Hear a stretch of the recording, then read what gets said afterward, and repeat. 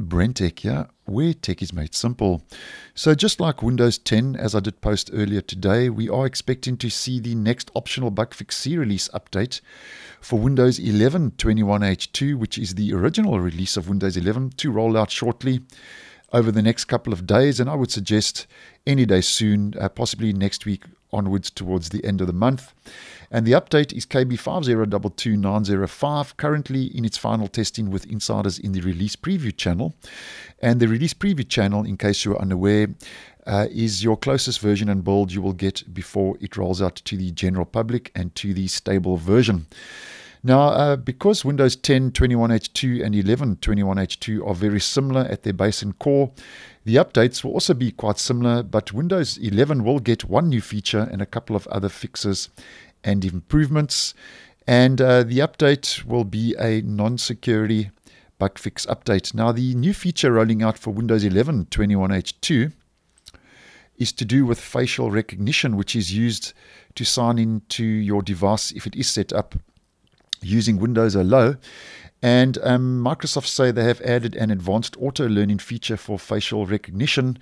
And over and above that, Microsoft doesn't give us any more info regarding that new feature, but in true Microsoft fashion, only time will tell, I suppose, when it comes to that new feature. And then they've also fixed an issue that stopped hyperlinks from working in Microsoft Excel. And then a fix and improvement for the Windows 11 operating system when it comes to accessibility is to do with the color filters, where they fixed an issue that affected the color filters setting. And apparently when you selected inverted, the system set it to grayscale instead. So that's a color filters improvement that will roll out in that next bug fix update. And then apparently when you removed a user profile in Windows 11 21H2, there were issues where the cleanup was incomplete for removing that profile, and apparently that bug will also be fixed. And just like Windows 10, they have provided support for the United Mexican States' daylight saving time change order for 2023. And they also fixed an issue that affected Internet Explorer mode. Apparently the text on the status bar was not always visible.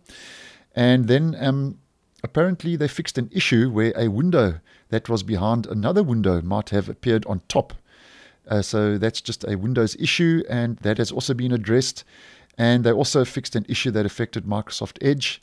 Apparently the issue removed conflicting policies for the Edge web browser, and that also will be rolling out for Windows 10. And then another one for both operating systems, they fixed an issue that affected a certain streaming app.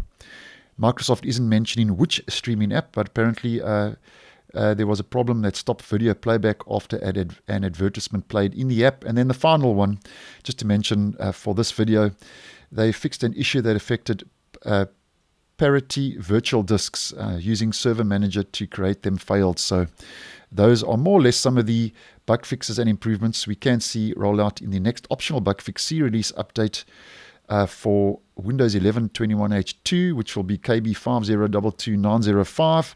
And when that does roll out, and if you do decide to install the update, the OS build for Windows 11 21H2 will be bumped up to 22,000.1639, and that will be somewhere in that vicinity for the point release. So thanks for watching, and I will see you in the next one.